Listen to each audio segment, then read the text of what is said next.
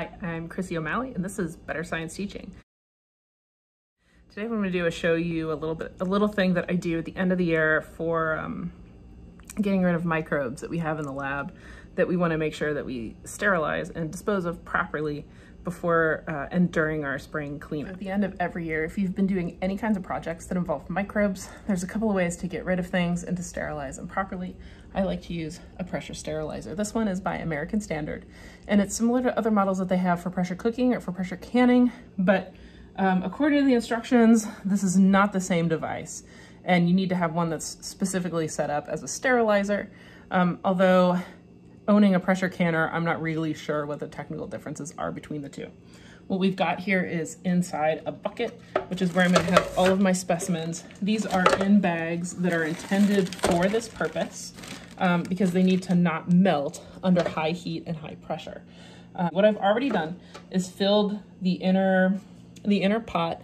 Every kind of sterilizer has a limit that you have to fill it to for it to be able to function properly. Then this bucket goes on the inside. It will get pushed down when I put the lid on it. It also has a feature on the inside that looks like a little pipe. This is so that pressure can get all the way down into the bottom of this thing and then be vented out the top. So I'm going to take this, put it on top of a large hot plate, and then apply the lid so that I can apply pressure to this. So what you're going to want to do is make sure that your Petri dishes are unsealed. If you've got paraffin around there, you're going to want to make sure that you've loosened it up so that the steam can penetrate inside of this. You're going to want to make sure that these are open. I've loosely put a twist tie around this just kind of to keep it together while it's in here. Let's see, this thing is going to heat up, and the steam will pressurize it to 15 psi, which is the minimum that's required. You want to run about 15 psi and then 20 minutes per liter. I have less than a liter of stuff in here and about a liter of water probably. I'm going to let this go for 40 minutes. I think that will be a safe amount of time. Longer is okay as long as you don't run out of water. If you have steam that's being released from this, you could end up with a dry pot.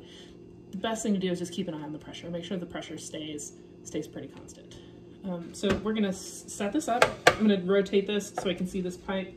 There's little markers on the sides of the pot and of the lid. This is a little bit greasy because it has to be greased to seal properly. All right, so there's my arrow on the lid. I'll line these guys up. Make sure my hose is in that tube on the inside.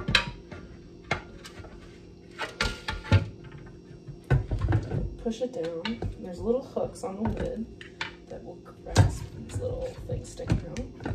So it stays down now, and I'm gonna tighten this like you would with lugs on a tire. You want to do opposite sides.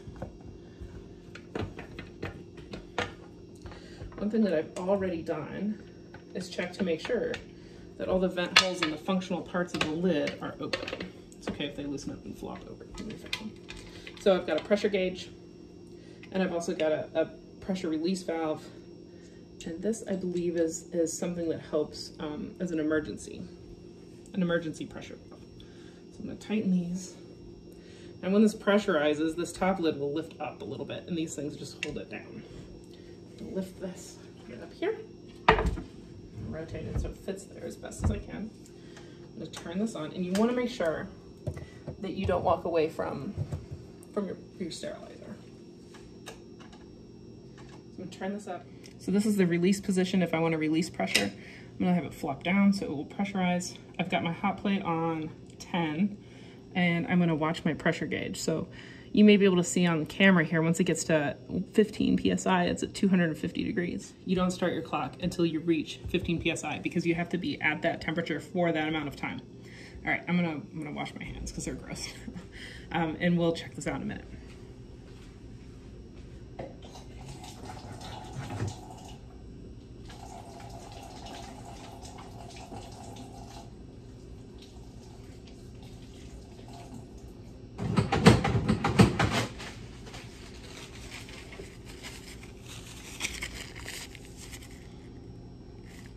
So our pressure sterilizer has reached 15 psi. It's making some spitting sounds out of this little valve right here. My pressure canner at home has a weight that sits on top, and the weight is what keeps it at that pressure, and you have to increase the pressure to move it out of the way to release it. This should be good to go. We're gonna let it run for about 40 minutes just to make sure that everything in there is sterilized and clean and there are no fungi or bacteria or other microbes. All right, we'll be back. All right, now we've hit the right pressure with our pressure sterilizer. You can kind of see, you can see on our pressure gauge that we're in the green. We don't want to get to the red, so I'm keeping an eye on it. I have turned off the heat, so it should keep it down. If I get into trouble, this is a little release valve. This is really kind of toasty if I mess with this, but I can release some of the steam. I don't want to do that because if I do that, then I'm losing water from that system. So we're just hoping that by turning off the temperature and keeping an eye on it, that I can keep it under 15 PSI, and that'll mean it's at the right temperature for us to be able to sterilize things. All right, we've reached the end of our time. It's been going for about 45 minutes. I let it go a little bit longer than I have to. So now what we need to do is depressurize the sterilizer. It's gonna be super loud. I know it's unsettling, so I'm gonna show you what that looks like. Here we go, there's our pressure counter. You can see it's above 15 PSI. It's not in the danger zone. I'm gonna go ahead and turn off the temperature.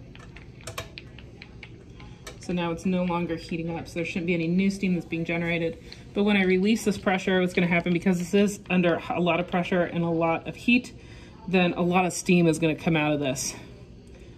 In order to open this, there's a little toggle here. And when I flip this up, it's gonna pull a plunger up that's gonna allow that all to escape. And it's gonna release a lot of steam and be very loud. And it's kind of hot.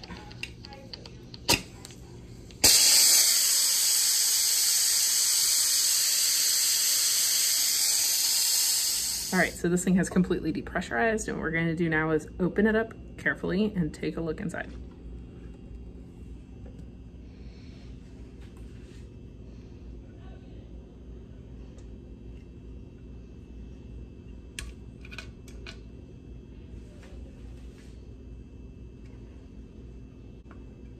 Kind of leaving them on top so that it keeps holding it down, so I don't want it to push it upward until it's all the way loosened. Just because it makes it easier to unscrew them. You can kind of see it's floating upward because remember we had more stuff in there than really fit. There we go. You can twist it back. Lift it a little bit. We're in good shape. Okay, the last thing is a little peek inside this so you have an idea of what to expect. Ooh, it's steamy. So what we've got in there is some stuff that looks pretty melted, but the bags didn't melt. You have to make sure that you're using bags that are meant for this purpose because everything inside there is gonna melt together. The agar, the containers, all that stuff. And so what you're gonna need to be able to do is have something that does not melt in that intense heat. The ones that I use, I usually just get from inside the packages of Petri dishes that we buy usually from Carolina Biological, but it comes with a little disposable bag. That's what that bag on the inside is for using in your sterilizer, your autoclave. Yeah, so I hope that helps you feel a little more confident about using your autoclave and making sure you clean up your lab properly at the end of the school year so you have a nice clean space for the fall. I'll see you soon. Stay safe and be well. Bye.